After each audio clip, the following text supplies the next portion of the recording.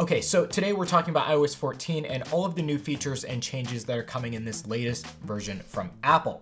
Now, if you guys are super excited to see iOS 14, definitely leave a like on today's video. Also get subscribed and also hit that notification bell button so you don't miss any future content covering iOS 14, including the betas. But without further ado, let's go ahead and get started with today's video. So iOS 14 is becoming a bigger and bigger topic these days just because we're almost at the end of the iOS 13 lifecycle. We're even seeing iOS 13.4 betas coming out very slowly here, but without any new features or major changes. So that leads us to believe that Apple is focusing more on the new features and changes in iOS 14 rather than in the kind of later stages here of iOS 13. So what are these new features and changes going to be? Well, the first major one is going to be a brand new UI.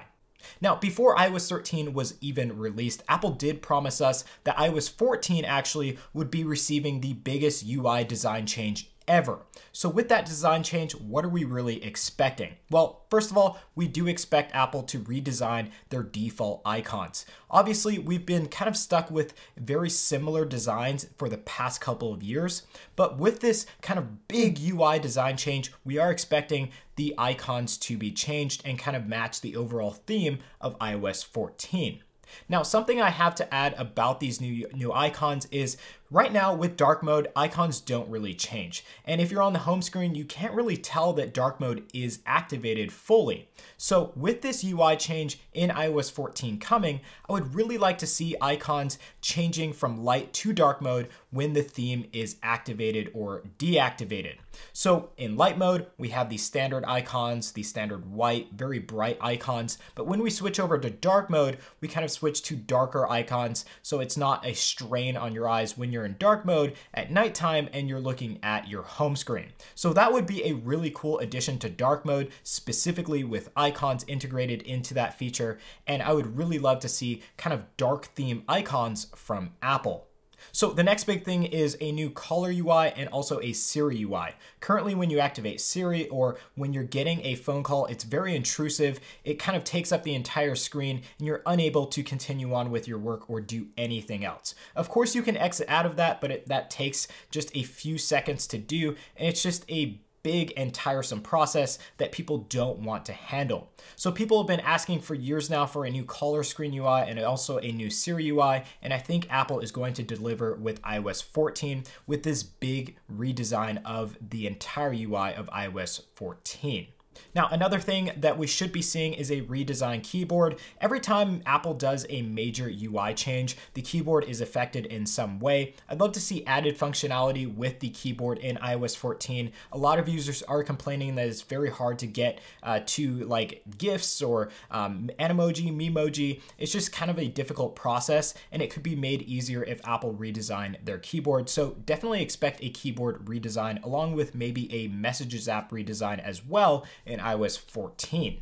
Now, one thing that Apple has been rumored to be working on is split view or multitasking for iOS being brought to the iPhone. Now, this is a major kind of feature when it comes to productivity on the iPhone because obviously we've seen this in iPadOS.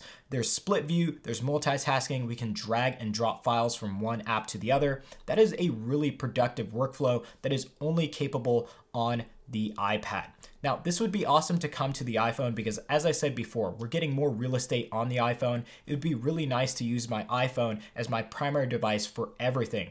If I'm like on the go and I want to use my iPhone to maybe kind of change some documents or drag and drop some documents into other ones, it would be really nice to make those small changes on the go without having to take around my iPad. So hopefully this is going to be released in iOS 14. As I said, Apple's already rumored to be working on this, so hopefully we do see that in iOS 14 this coming June. Now, there's one more thing in regards to the UI changes that we should be seeing from Apple, and this is something that I haven't heard any news whatsoever about. Apple doesn't seem to be working on it, but it's the ability to place apps anywhere. This seems really simple. Apple has already expanded the ability to delete apps very quickly. They've kind of expanded the ability of the actual user on the home screen quite a bit with their 3D touch menus or their force touch menus, whatever you want to call them. They're actually doing a really fantastic job with that. I wish Apple would just push the mold just a little bit more and allow us to place apps anywhere. It would be one of those cherry on top features with iOS 14 that I think a lot of users would enjoy. But that is the UI changes that we should be seeing. Let's move on to some of the other features that we should be seeing in iOS 14, and that is spam call detection.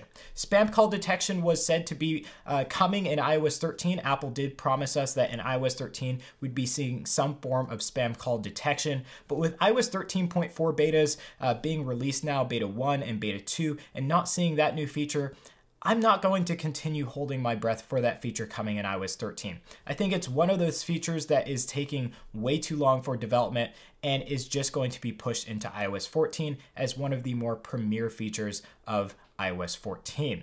So hopefully we do see spam call detection come in the early betas of iOS 14 and of course in the official release, because this is a feature that people desperately need these days. There's so many spam calls going around, and iOS users are actually the ones that are affected the most just because there's no spam call or no native spam call detection from Apple. If you go over to Google, Samsung, they have their own spam call detection and it works almost flawlessly. So that would be really nice to have here on our iPhones in 2020. Okay, so next up is the ability to set default apps. And this basically means that if I use Google Chrome on a daily basis on my iPhone, I can actually set that as my default browser over Safari. So this means that if I went to Instagram or any other app and basically opened a link, that the link would open in Google Chrome instead of Safari on iOS. This has been a long requested feature by a lot of users simply because a lot of users may like Google Chrome over Safari. It may have more features. So this would be really nice to have in iOS 14.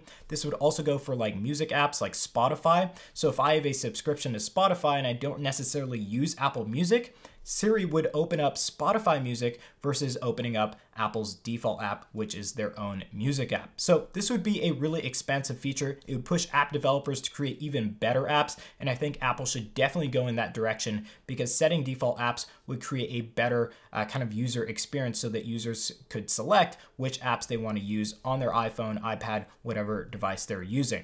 Now, another feature that I wanted to talk about is the FaceTime Eye Correction feature. FaceTime Eye Correction feature first came to us in iOS 13 betas. It was actually taken out because it was just too buggy and Apple was having a lot of problems. They said it would be coming back, but we've actually never seen it in any other betas or releases of iOS 13.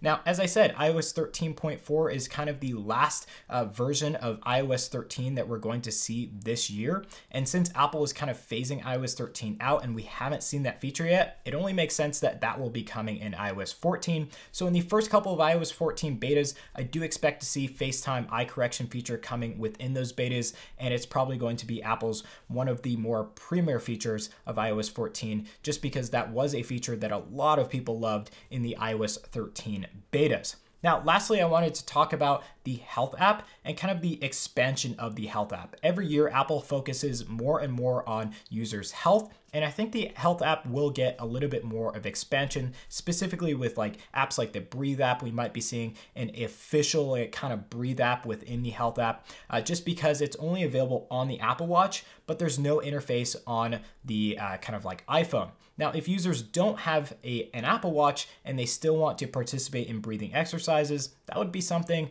like having a native Breathe app within the Health app would be useful in that case. So I do expect kind of more expansion of the Health app, more ability to kind of maybe enter into research projects or anything like that within the Health app. And I fully expect kind of like more expansive features to be coming to that app because Apple always focuses on health and how they can make the user experience better on iOS in reference to health. So guys, those were just a few things that we might be seeing from iOS 14. Obviously a long awaited release by Apple, just because they did say a few years back that this would be the biggest user interface change that they have ever made to iOS. So with that being said, I definitely want to know your opinion. What are your thoughts on Apple going all out on iOS 14? What new features and changes do you want to see?